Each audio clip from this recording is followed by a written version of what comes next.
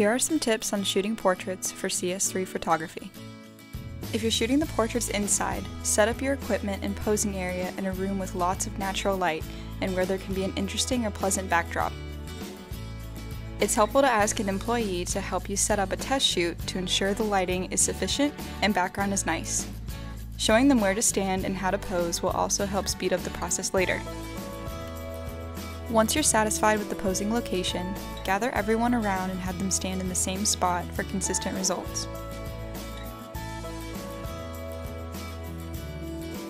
For the group photo, line up the tallest people in the middle and have everyone stand close together, leaving little to no gaps between each other. The doctor, despite their height, should always be in the center. Double check your images on the camera before dismissing everyone to ensure your photos are crisp and in focus.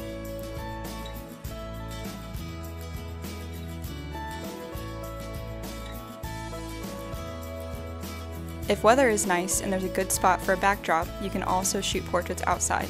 Stake out a nice backdrop area that is not in direct sunlight, as you don't want to have the staff squinting or have harsh shadows on their bodies. Solid color and plain brick walls are never recommended as backdrops, as the portraits end up looking like mug shots. Choosing a shaded area eliminates shadows and squinting altogether.